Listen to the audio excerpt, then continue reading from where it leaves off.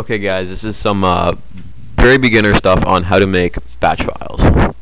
Okay, first of all you want to open a new text document or just open Notepad.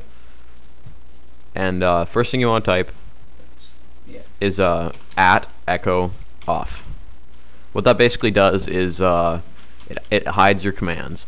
So if you're typing in something like echo, like pause, it's if you have echo on, it's going to show pause. Like we're demonstrating now. You don't have to follow any of this. I'll show you this later. All files. So that's basically what it does. So if we have echo on, which is basically nothing. Yeah, if you want to keep echo on, you don't have to type anything. If you're looking for more of a functional kind of thing, and you want to see everything that it's doing,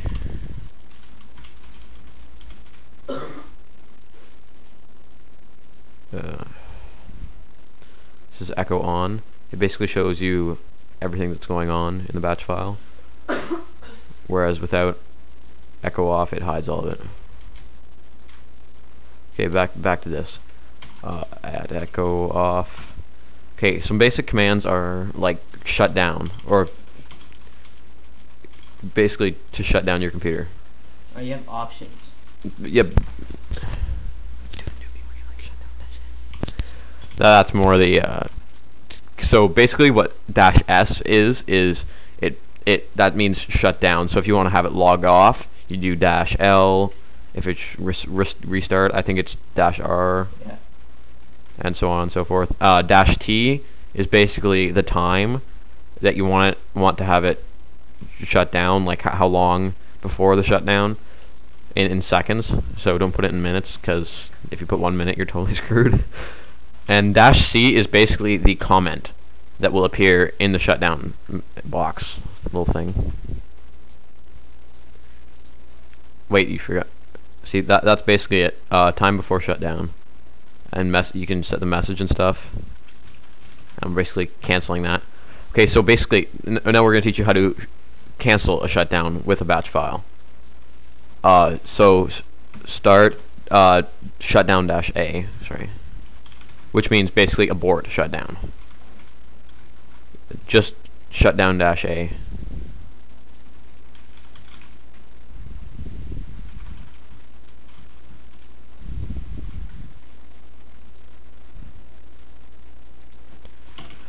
Okay, when you are saving batch files, what you basically want to do is, for the file extension on the end, put your file name, then put .bat,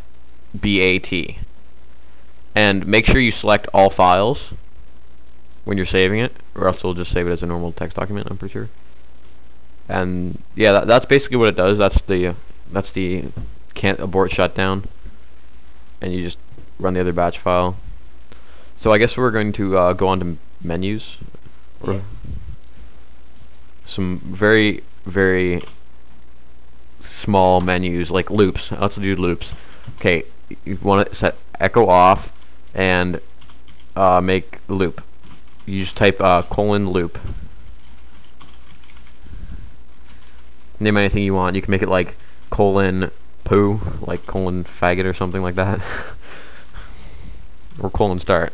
That usually works for most advanced batch files. Okay, then you can do echo hello, echo you're stupid, echo this is a test. And then what you basically do at the end of that is goto start. And what that basically does, it loops it. Once it reaches the end of the command, like once it goes through the batch file, it goes all the way back up to start and does that again. So when you're running a batch file, don't think of it as a program, think of it as a list of commands.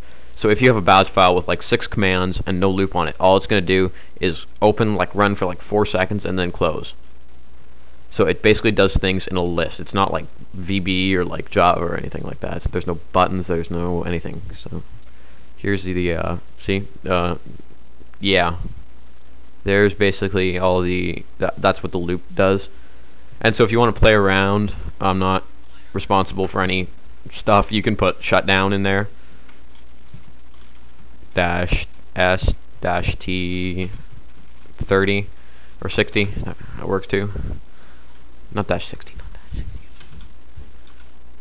Just 60. Yeah. And then should we play around with that? I don't think we should play around with that.